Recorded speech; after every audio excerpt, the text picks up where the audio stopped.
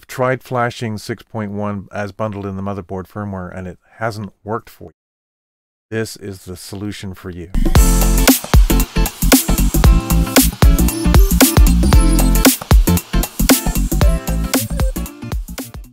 If you're running with 6.1 already just fine, you can ignore all of this. It doesn't relate to you.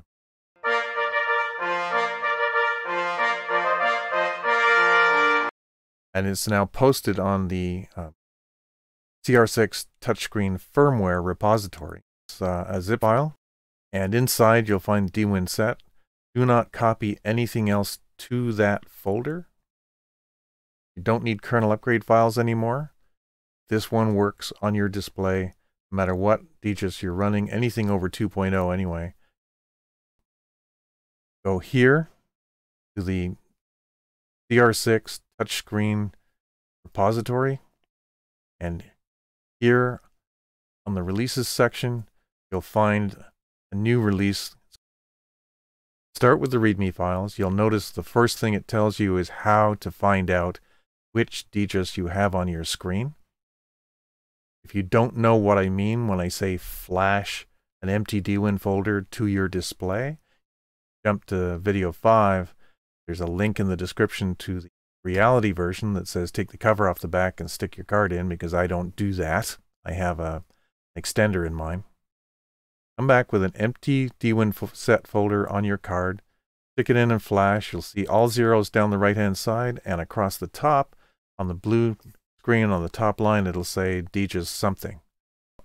Once you know what you have on there, you'll know how to proceed.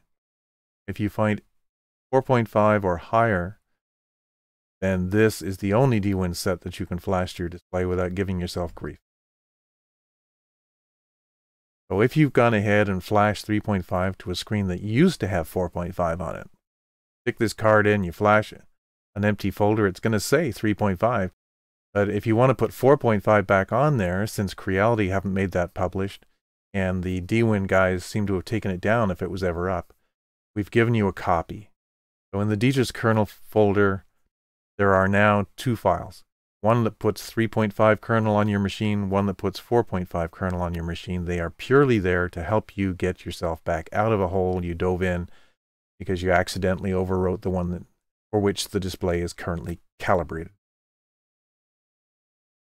Called a release candidate simply because I'm being deferential. I'm being super careful not to oversell what may or may not still have a bug in it. It's possible, for instance, that if you have a Max, which I do not, you may find an issue I cannot. You'll need to let me know. Be transformed from release candidate to formal release when we have enough confidence in the group that this is it, it's working, and this is the way to go. This version has been recreated in a different tool than the original. So it's entirely possible there's a button I didn't push during my test cycle. There's something that's missing. Say somebody caught me at one point, the degree C was missing from a field. So if you can find anything at all that doesn't look right to you on this display, please post an issue for me. You've got plenty of instruction in the README file. Enjoy. If you have any issues, please get back to me. Either comment on the video or comment in the Discord under LCD discussion. I am Thinker's Bluff, and I wish you a good time. Bye-bye.